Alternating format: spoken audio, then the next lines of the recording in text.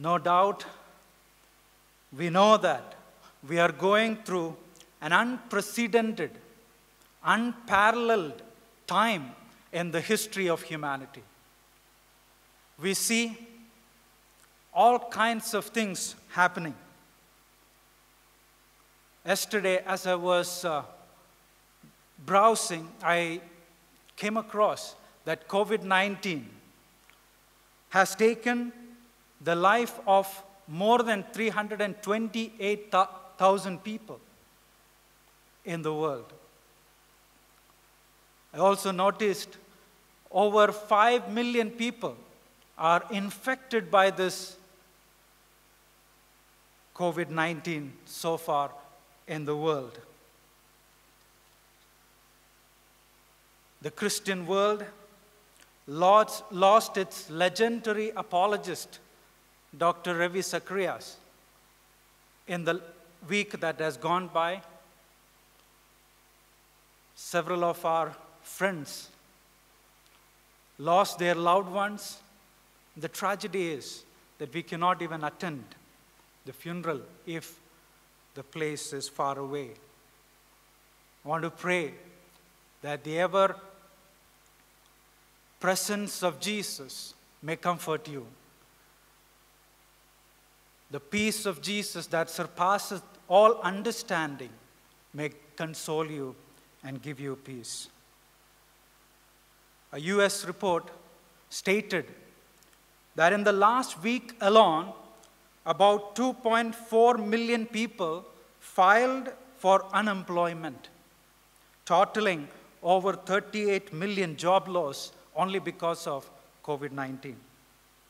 International Labor Organization sometime back predicted that as many as 195 million people may lose job only because of COVID-19.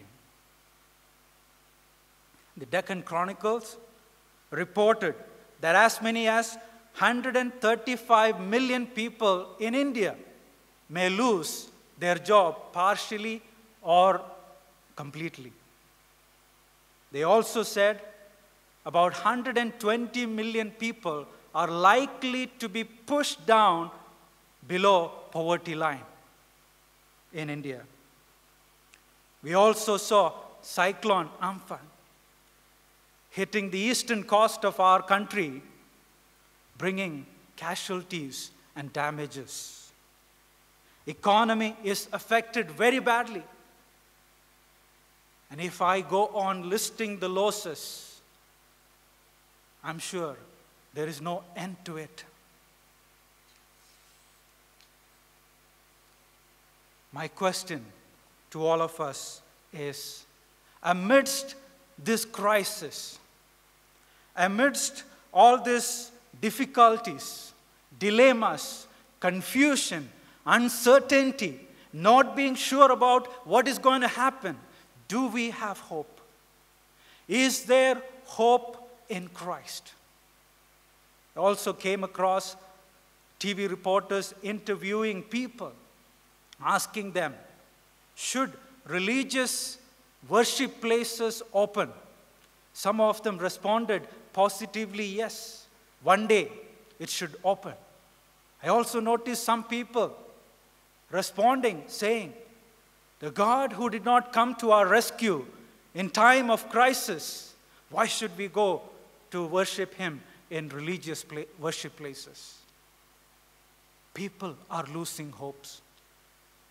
My question, is there hope in Christ? Can we continue to trust in God amidst all these confusions and chaos? And the definite answer that I have is, yes, of course, we have hope in Christ. The Word of God tells to everyone who reads the Word of God, it tells very clearly that the Lord Jesus can walk into your crisis, into my crisis, and help us overcome the difficulties. The question is, what must you and I should do in order to find hope in Christ. Our subject for meditation this morning is entitled, Jesus Walks into Our Crisis. Jesus walks into our crisis. Let's pray. Merciful, loving God, when the world is losing hope, when calamities, pandemic is tossing our life left and right, we have no other place to look to apart from you. This morning, as we open your word to meditate upon and find confidence and trust in you, pour upon each one of us your Holy Spirit, that we will not only understand the scripture, but find that strong hope in Christ, the rock of ages, that we can hold on to, let come what may. In Jesus' name we pray. Amen. The subject for our meditation today, as I told you, is Jesus walks into our crisis. I want to thank Pastor Sharon for reading the passage so beautifully. The passage is taken from the life of Jesus when he was here on earth, and 3 of the 4 Gospels that we have in the Bible records it for us. Matthew chapter 14, Mark and John chapter 6. Matthew gives us an added information of Peter taking that attempt to walk on the water to Jesus. Therefore, I've chosen to use Matthew's account for our meditation today. In all 3 of the Gospels that records this event, Jesus walking on the water, the preceding event is Jesus feeding the 5,000. So in all 3, the immediate passage or event before this passage is feeding the 5,000. Let's read Matthew chapter 14.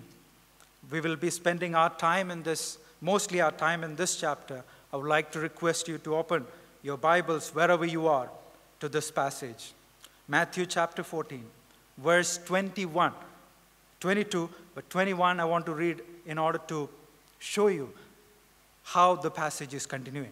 Now, those who had eaten were about 5,000 men, besides women and children. That is the end of the miracle of feeding 5,000. Immediately, verse 22, Jesus made his disciples get into the boat and go before him to the other side while he sent the multitudes away. And when he had sent the multitudes away, he went upon a mountainside by himself alone to pray. Now when evening came, he was alone there. To find hope in Jesus Christ, using this passage from the Bible, I'm proposing 11 actions. Action number 1 that I get from this verse that we have just read is, remember, it is God who sent you here on earth. It is God who placed you where you are. If you read the text again, you will notice immediately Jesus made his disciples get into the boat and go before him onto the other side. It was Jesus who made them to sit or get into the boat and go to the other side. It was Jesus who instructed them to get into the boat and go. So, my dear friends, The devil does not want us to remember that Jesus, is the reason where we are. Jesus knows exactly where we are. In the lesson that we have studied, Sabbath school lesson, we studied about the creation. In the beginning, God created. God is our creator. He is sustainer and redeemer. He knows exactly where we are. Sometimes, the devil uses the calamities, the pandemic difficulties, problems in our lives to blind us, to put doubt in us about this fact that God is the one who sent us here. That God knows where we are exactly. The calamities sometimes causes us to ask this question, where is God when it hurts? Because it seems God is so far away from us.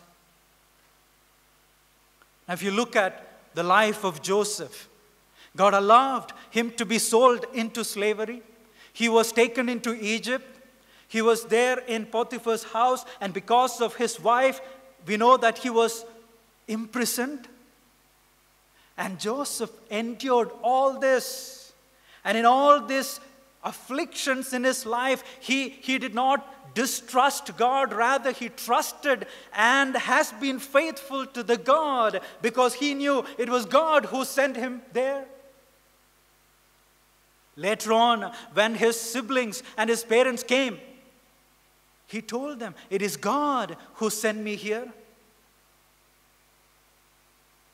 Because in all his afflictions, Joseph remained faithful and trusted in God who sent him there and complied to everything that was happening.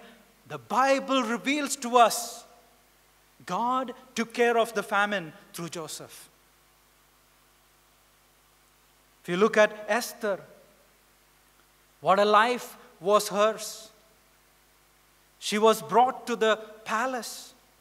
She was there, and God placed her there, and her realization of God placing her where she is helped her to continue to trust in God, and her trust and faithfulness to God helped her to comply with the situations in life. And we find ultimately God used Esther to rescue the people of her tribe, the Jews.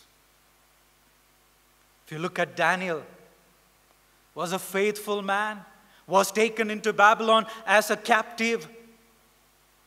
Daniel could have asked this question, how can my God send me to this foreign land? He did not ask that question.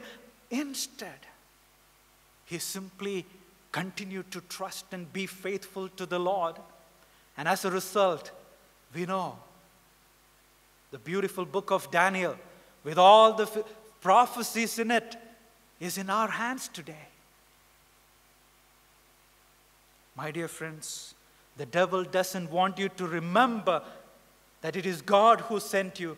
And if it is God who sent you where you are, and if it is God who placed you where you are, He knows how to help you. He knows how to help you to overcome and protect you from the situation. Many things, many conspiracies, many theories, many news, everything is bombarding each one of us. But be reminded, action number 1, remember, it is God who sent you. It was God who sent the apostles. Whether or not they remembered that, it was Jesus who asked them to go to the other side. Quickly moving on to action number 2. Be diligent, servant of the Lord, who takes immediate action and do not delay. Now the word immediately is found in the Gospel of Mark more than 40 times. The Greek word euthus, which actually means straight or direct, immediately, at once, right away, etc. Mark presents Jesus as a busy servant who is running to carry out the mission that was given to him. My dear friends, followers of Lord Jesus, like our Master, we got to be busy carrying out the targets, the goals, the purpose for which we have been placed in whatever positions it may be. Whatever job assigned to us, may we carry it out diligently. And as we listen today, if the Holy Spirit is convicting you of a sin, do not delay. Confess right away. If the Lord is impressing that you need to get right with somebody, right after the sermon, why don't you make a call to that person, get right with him or with her? If the Lord is impressing that you need to settle this part of your life or you need to get rid of this aspect in your life, don't delay. Take immediate action like our Lord and Savior Jesus. We find throughout the Gospel of Mark, Jesus moving from one action to another. Mark is using this word immediately, and he was on a roll, moving. Let us be a diligent servant of the Lord who takes immediate action and not delaying. Action number three, to find hope in Jesus. To find that peace of Jesus in us. Have quality, solitary time with the Lord. Have quality, solitary time with the Lord. Let's read Matthew 14:23. Verse 23, it says, "And when he had sent the multitudes away, he went upon a mountainside by himself for what? To pray. Later that night, he was there alone." Now, the account also says that he returned to the apostles walking on the sea only on the fourth watch. According to Jewish time calculation, they had 4 watches, 6 to 9 the first watch, 9 to 12 second, 12 to 3 third, 3 to 6 the fourth watch. In the night, Jesus returned on the fourth watch, which means he returned sometime early morning between 3 and 6 a.m. What was Jesus doing all this while on the mountainside? The Bible very clearly says that he was praying. I wonder, what was he praying? And look at the context. What will you and me do immediately after a success such as feeding 5,000 men with just 5 loaves of bread and 2 fish? We would celebrate, am I right? Here, Jesus dispersed the crowd, sent the disciples on the other side, and he went up onto the mountainside in order to ensure that he is not disconnected from his Father in heaven. That pride has not come into him, to ensure that the source of power is ongoing in his life. He made sure, and he went up onto the mountainside. There he was praying. He was making sure that his connection with the Father is stronger than ever before. Spirit of Prophecy, Ellen White in Desire of Ages says, the crowd at that point, when they saw that miracle, wanted to declare him to be the king of the Jews. And the disciples also wanted. But Jesus did not permit.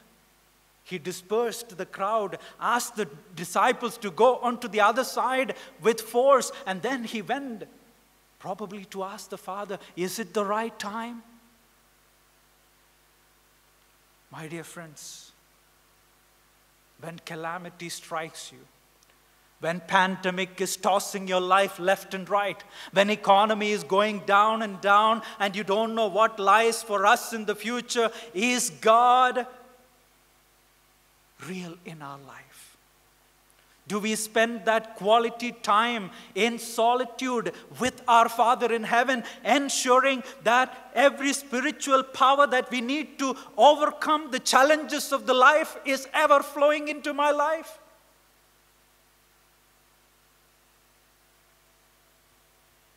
If Jesus needed that time with the Father to prevent the pride coming into his life, how much more do you think you and I need time with the Father? The fourth action, in order to find hope in Jesus, that I would like to propose is, remember, there is no distance that is too far for Jesus. Remember, there is no distance that is too far for Jesus. Let's read Matthew chapter 14, verse 24. It says, "But the boat was now in the middle of the sea, tossed by the waves, for the wind was contrary." John's account of the same event tells us that the wind was so great, and the distance was about 3 to 4 miles or 5 to 6 kilometers. My dear friends, there is no distance that is too far for Jesus to reach out to you in times of trouble, in times of struggle, in times of crisis and calamity and pandemic and problems that you are not able to overcome in your life. Your life, my life, may be in the middle of a sea of problem, tossed by financial struggles or sickness or other difficulties, or by the wind, so-called COVID-19, because it is against us. It is contrary to us. The disciples in the boat was tossed between the howling waves. The strong wind was against them. And they appeared so far away from Jesus, but the Bible says it was only a walkable distance. Jesus could reach out to them in quick time. Sometimes we think, my sin is so deep, so great, my Lord cannot reach to me. Sometimes I think, I have gone too far away from God, He cannot come to me. There is no place too far for Jesus to reach out to you, my dear friends. My dear fellow believers in Christ, remember this fact, that He is just a second away from you, or a fraction of a second away from you. Am I willing to call upon Him?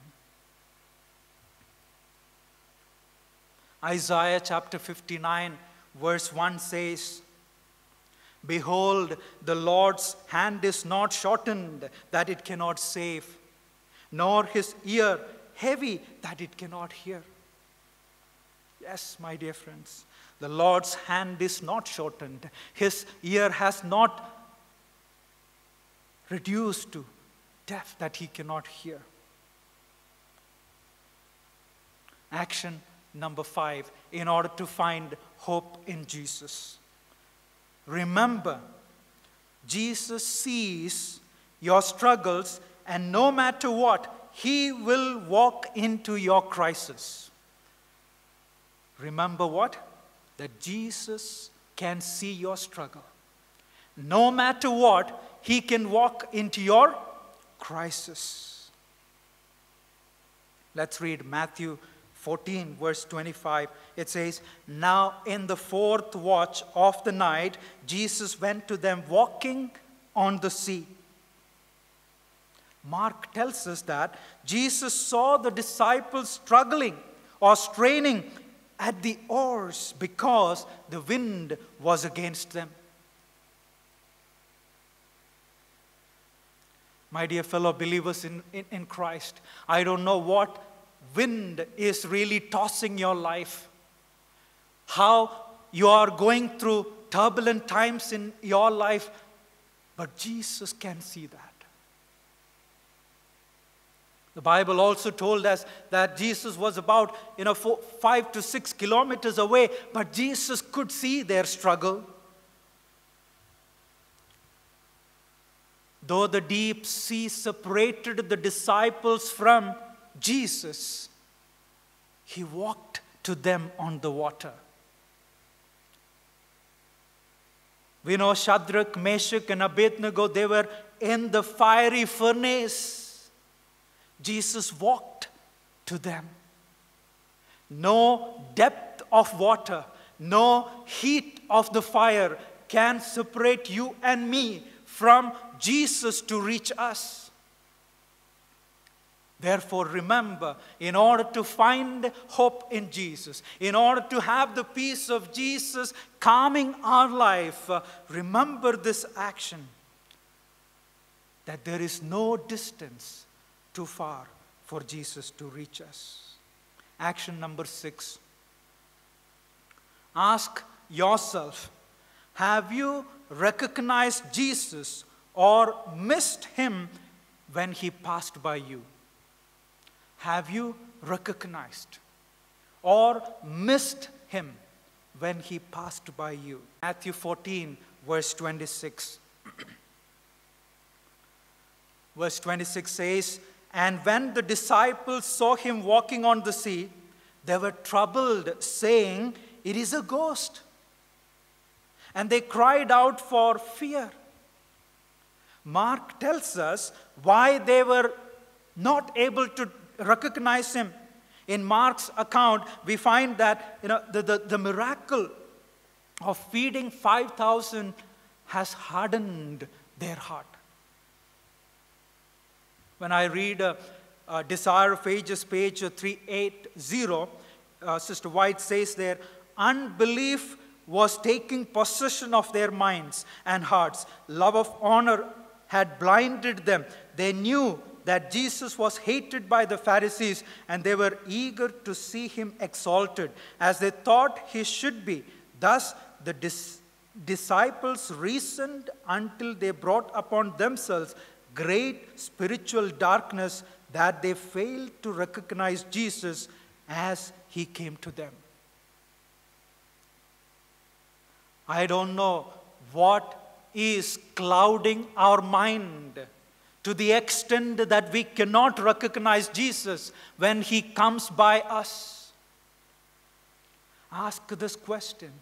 Is the struggles in your life, the sickness, the difficulties that you're going through, the pandemic that is creating confusion and chaos in the world, is it building a cloud in your mind that is preventing you from seeing your Lord and Savior Jesus? I'm reminded one day I was coming out of my house to attend the morning devotion in the auditorium. As I was walking, I saw the sun bright and beautiful in the sky. I could position the sun. And as I continued to walk, by the time I reached to the administrative building, I looked up to the sky again, and I couldn't see the sun because a thick cloud came and covered the sun. And I was trying to position the sun. Was it here or there? I could not.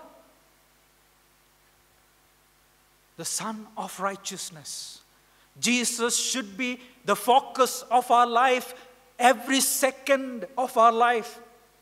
Otherwise, clouds will be brought into our minds and before our eyes through calamities, through difficulties by Satan, to prevent us from seeing and recognizing our Lord and Savior Jesus. In order to avoid that, my dear friends, do not take eyes off the Lord your God Almighty.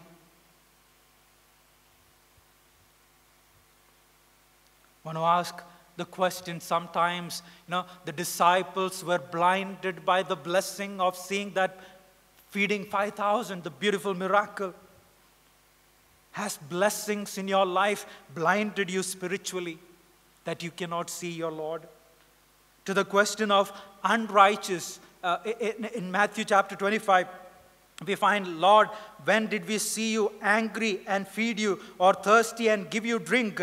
When did we see you a stranger and take you in, or naked and clothe you? Or when did we see you sick or in prison and come in you? The righteous on the right side ask Jesus, when did we actually do all this for you? Matthew chapter 25, verse 40, Jesus responds by saying, "And the king will answer and say to them this, assuredly I say to you, inasmuch as you did it to one of the least of these my brethren, you did it to me." I want you to contemplate and ask this question: did you ignore the needy in your surroundings? If so, you may have missed Jesus. Did you fail to see and hear the cry of the poor and needy? If so, you may have missed Jesus. Did you fail to comfort and pray for those who are grieving? If so, you may have missed Jesus. And if the Spirit of the Lord is convicting, you have missed Jesus, this is the right time. Get to Him, hold on to Him. And if you cry out, "Lord, when you passed by me, I did not recognize, I failed to recognize you, kindly come back to me," and the Lord will be more than happy to come to you in quick seconds. Better late than never as we go through the struggles in life, in order to find peace in Jesus. Let us ask, has He come by us and I missed? And if so, find Him. Cry out to Him. He will come. He will come again. Let's move to the next action. Action number 7. Remember, it is God who takes the initiative and we just respond. It is God who takes the initiative and we just respond. Let's read verse 27 of Matthew 14. Verse 27 reads, "But immediately Jesus spoke to them, saying, 'Be of good cheer. It is I. Do not be afraid.' When He said, 'It is I am,' He was actually identifying Himself as the Yahweh of the Old Testament. This explains exactly why, the disciples and those who were in the boat finally worshipped Him, saying, 'You are really the Son of God.'" And we also have an example in John chapter 8, verse 31, when Jesus said to the Pharisees that I am before Abraham was I am. The Pharisees took stones to throw at Him. This very moment, as you're listening to me, my dear fellow believers in Christ, Jesus is taking an initiative to come to you, to make you realize something in your life. I don't know what it is. To help you realize some of our shortcomings. To bring us back to the right tracks, that we will continue to journey with our Lord and Savior Jesus into eternity. To give us the right understanding, right perspective, so that we'll deal with situations in the will and according to the pleasure and purpose of our God Almighty. And therefore, my dear friends, do not resist the prompting of the Holy Spirit. You can close your eyes and you can pray as you listen to the message. You can talk to Jesus as He is communicating with you. I like this beautiful quote from Max Lucado, a great writer. He writes this way: "Rather than ask God to change your circumstances, ask Him to use your circumstances to change you." Many a times we like to have good circumstances, good situations in life. We we plead with God, give me this situation, give me that situation. Instead of asking God to change the situation in which we are, instead of asking God to change the place where He has placed us, let us ask Him to change me using the circumstances or the situations or the places that He has placed us.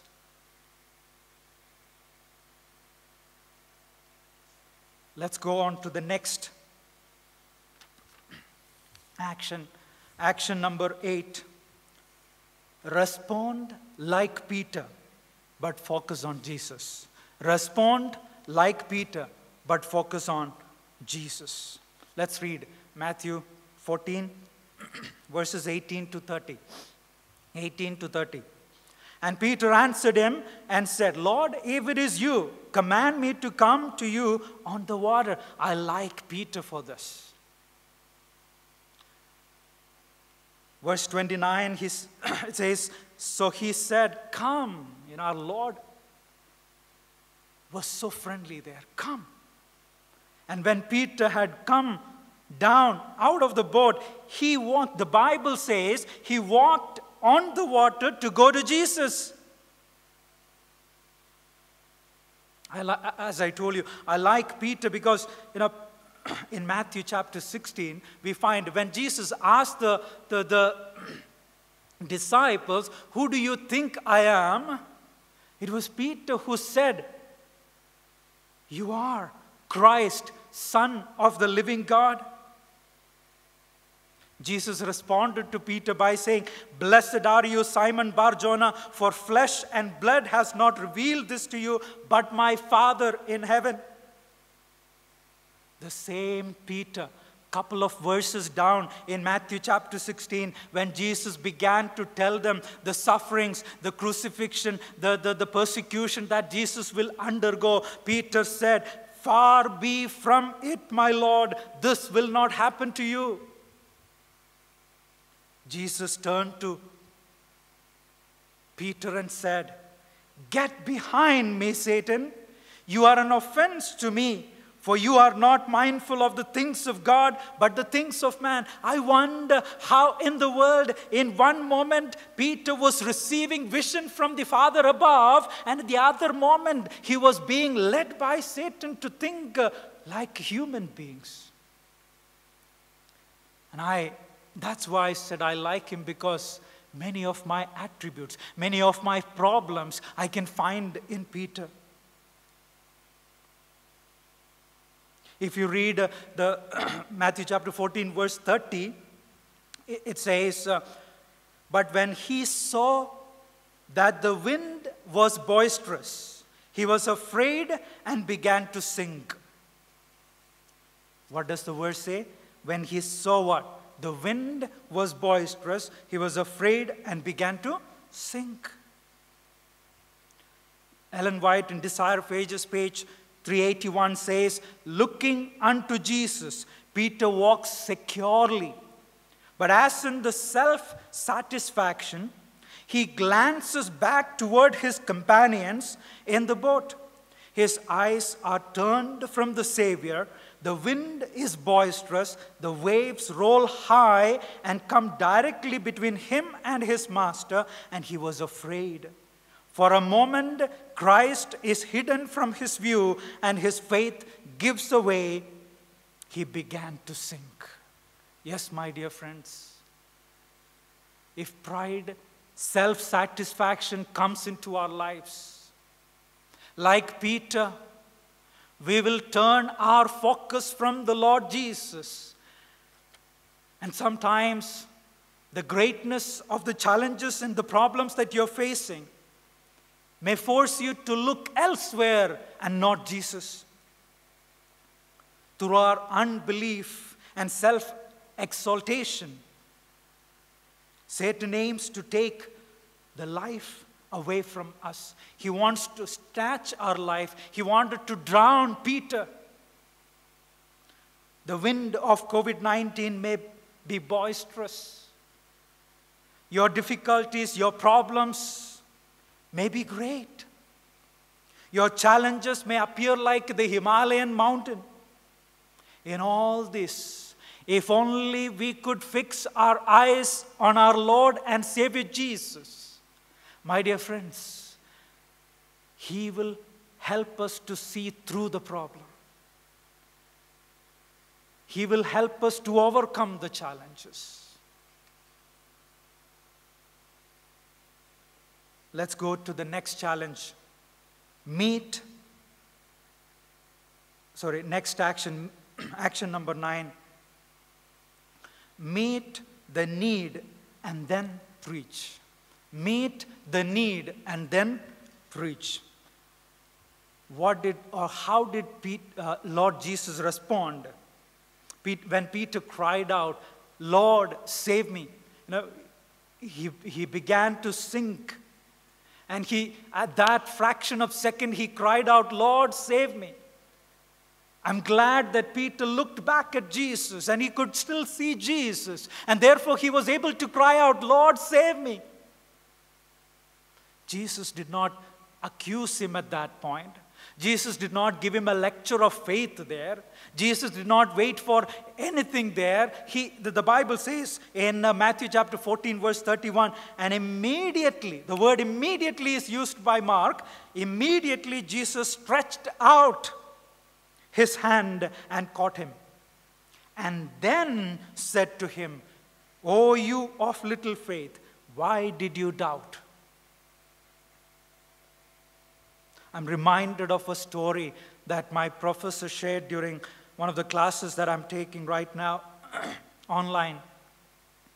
There was a swimming pool, and it had some security concerns, and therefore there was a notice put up, "Dangerous to swim. Swimming is forbidden in this pool." Somebody came and jumped into the water, and he was in problem. He was struggling for his life, and when he cried out, somebody came out. And the story says, the attender who came out to see what is happening, he began to give him a lecture. "Can't you see what is in the bulletin or in the notice board?" The man who is gasping for air in his all possibilities said, "Kindly take me out of the water, then I'll be able to read." Many a times in our lives, in times of struggle, in times of need, we try to lecture. We try to preach, but the reality is, meet the need first and then preach. That's what Jesus' method is. He met the needs of people, and then he bid them follow me, and they followed him. Through our examples, through our exemplary life, let us meet the needs of people around us and then preach to them, and they will follow us. Otherwise, it will be a tragedy. Quickly going to the next action in order to find peace in Christ. Action number 10. We are finishing, only one more after that. Remember, when Jesus gets into your boat, the wind dies or loses its power on you. Remember what? When Jesus enters your boat, the wind dies or it loses its power on you. Let's read Mark chapter 6, verse 51.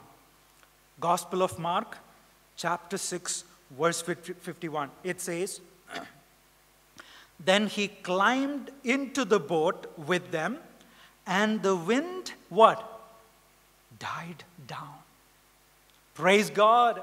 When Jesus comes into our life, into our boat, into our family, into our institution, into our society, into our community, into our city, into our state, and into our nation, the crisis, the wind, the difficulty, the challenges either dies down or it loses its power on you. No matter what the wind is against you, if you allow Jesus to come into your boat, it will certainly stop the wind. If not, it will lose its power on you. For Jesus always comes with his peace that surpasseth all understanding. Sometimes I wonder when I read the accounts of martyrs. The first one, Stephen, in the book of Acts chapter 7, when you read, you'll find he was being stoned to death, and the Bible and the spirit of prophecy says, as the big stones were falling on him and blood was oozing out of him, his face was glowing like an angel's face. I wondered how it happens. History tells when John Huss was being burned to death on the stake, he was glad and singing praises unto God. The peace of Christ that surpasseth all understanding dominated their life. The pain could not overcome them. Rather, they overcame the pain. My dear friends, I am not sure whether COVID-19 will come to an end or not, whether all the difficulties and challenges in your life will come to an end in the next week or so or not. But one thing I can guarantee you from the scripture, that the peace of Christ that surpasseth all understanding can keep you calm amidst of wind and horrendous challenges and problems and difficulties in your life. Allow Jesus to come into your boat, that your house and your life may be at peace. And if you allow Jesus to come into your life, into your boat, life can never be the same. Matthew chapter 14, verse 33 says, then those who were in the boat, when Jesus came into the boat, those who were there in the boat came and worshipped him, saying, truly you are the Son of God. Yes, my dear fellow believers in Christ, when Jesus comes into your boat, into your life, you will know that he is truly the Son of God. When Jesus came into the life of Zacchaeus, he knew that he is the Son of God. When Jesus came into the life of Nicodemus, he knew that he is Son of God. When Jesus came into the life of the Samaritan woman, she knew that he is the Son of God, and she ran to tell to everybody, I have seen the Son of God.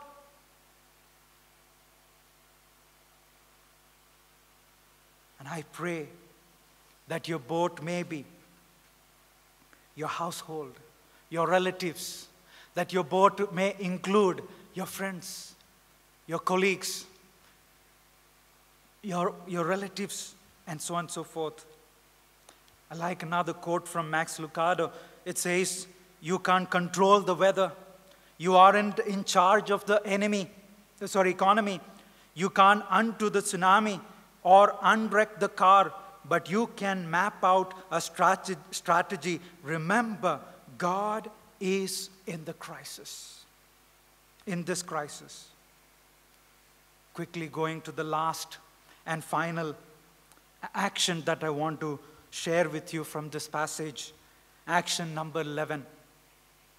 Have a passionate faith in God.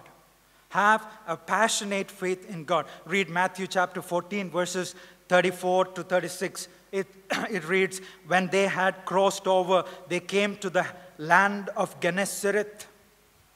Verse 35, and when the men of that place recognized him, praise God. The disciples could not recognize. But when Jesus reached the other side, Gennesaret, the men of that place recognized him. Sometimes being with Jesus, sometimes does not help us to recognize him naturally. Coming to church, listening to messages may not necessarily always help us to recognize him. The verse continues to say, they sent out into all the surrounding and brought to him all who were sick. Mark actually records, they ran and brought the sick. How many of us ran to bring the sick? And I'm reminded of the two disciples. You remember on the way to, after the resurrection, they could not, Emmaus, they were talking about Jesus, and Jesus was walking with them. They could not recognize Jesus. After a while, when Jesus unraveled the prophecies of the scripture and removed the cloud that was preventing them from seeing Jesus, they recognized Jesus. The historian says it was more than 7 miles, and they walked in the evening, and they reached in the night. Immediately when they realized and recognized Jesus, they ran back to tell the disciples the good news. Here, verse 36 of Matthew chapter 14 says, they begged him that they might only touch the hem of his garment, and as many as touched it were made perfectly well. They begged him that the sick people may just touch the tip of the garment. And the Bible says everyone touched were healed. You require healing today. You want spiritual healing. You want physical healing. Have the passionate faith in Jesus. And when you come to him with such passion, begging, if only I can be touched by the message. I can be touched by the word of God. I can be healed. And I'm sure the Lord will bring the healing. Somebody out there may be receiving spiritual healing. Somebody out there may be receiving physical healing. The cloud that is preventing you from seeing Jesus may be being removed. Praise God. As we end the message, I would like to invite each one of you to introspect. Bow down with me and pray. Let's pray. Our most gracious, loving Father in heaven,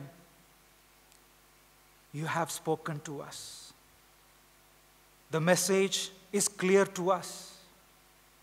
Though there is uncertainty in the world, though there is confusion and chaos in the world, you are real. And the scripture has made it very clear that you can walk into our crisis, our challenges, though it may be like a Himalayan problem.